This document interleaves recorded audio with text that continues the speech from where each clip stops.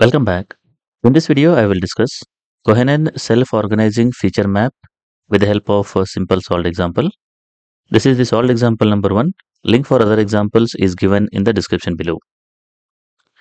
In this case, we need to construct the Kohonen Self-Organizing Net with 2 cluster units and 5 input units.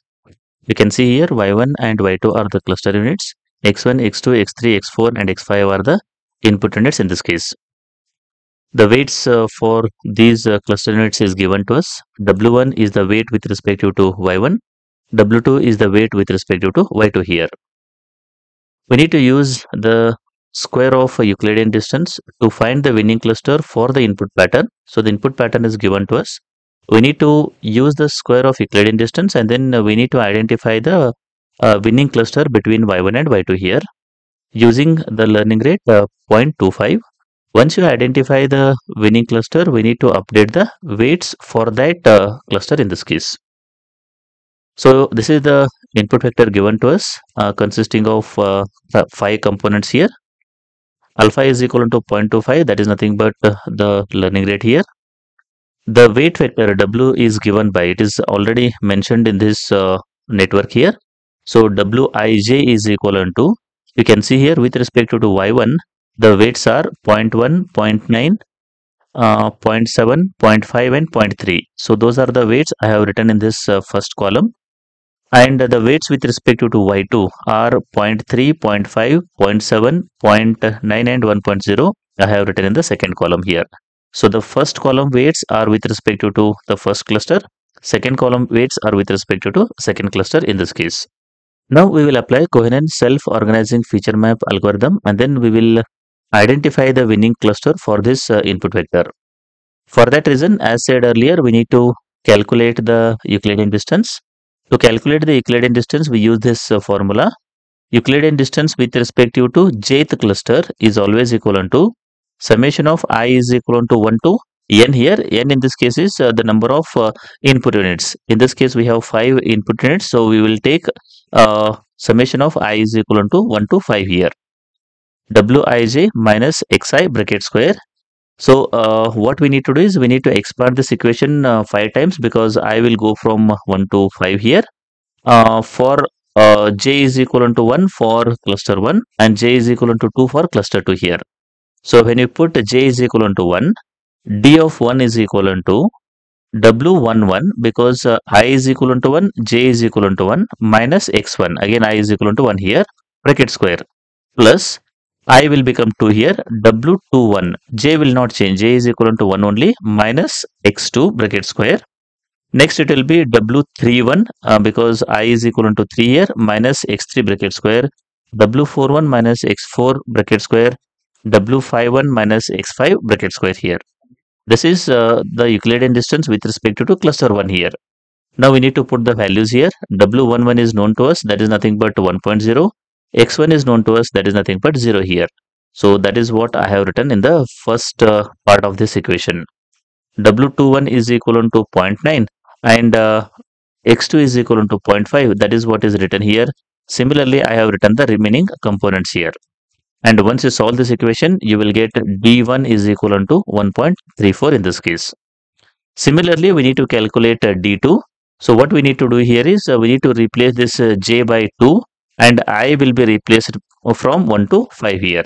And once you solve it and put the values, D2 will be, D2 is equal to 0.3 minus the first component, that is 0 bracket square. Second one is 0.5 minus 0.5 bracket square, 0.7 minus 1.0 bracket square and so on. Now once you solve it, you will get D2 is equal to 1.34 in this case. So D1 is equal to 1.34 and D2 is equal to 1.34. That is nothing but the Euclidean distance from this input vector to the cluster Y1 and Y2 is equal to 1.34 in this case. Because the Euclidean distance is equal in this case, what we do in Kohonen self-organizing map is we will select the cluster with the lowest index as the winning cluster here. If D1 is less than D2, we would have considered the first cluster as the winning cluster. If D2 is less than D1, D2 will be Y2 will be considered as the winning cluster. But in this case, we have D1 is equal to D2. So what we do, we will select the lowest index cluster number as the winning cluster in this case.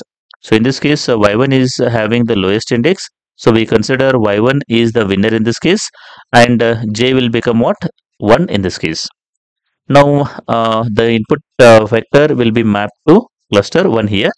Once you map this input vector to cluster 1, next we need to update this weight matrix with respect to cluster 1 here. That is, this column we need to update here. Now the question comes in front of us, how to update the weights. To update the weights, we need to use this equation. Wij new is equal to Wij old plus alpha multiplied by xi minus Wij old here. So J value is known to us. J value is how much? 1 in this case. So this equation will become Wi1 new is equal to Wi1 old plus alpha xi minus Wi1 old here. Now we need to update the different weights here. That is, this is nothing but W11, W21, W31, W41 and W51. So I will go from here to here. I will go from 1 to, you can say that 5 here. So first we will consider I is equal to 1. It will become W11 new is equal to W11 old plus alpha I is 1 here. So that's the reason X1 minus W11 old here. So W11 old is known to us, that is 1.0. So this will become 1.0 here. And alpha is known to us, that is 0.25. And X1 is known to us, that is nothing but 0 here. Minus W11 old, that is 1.0. That is what I have put in this equation here. So once you put all these values and then simplify this equation, you will get W11 new is equal to 0.75 here.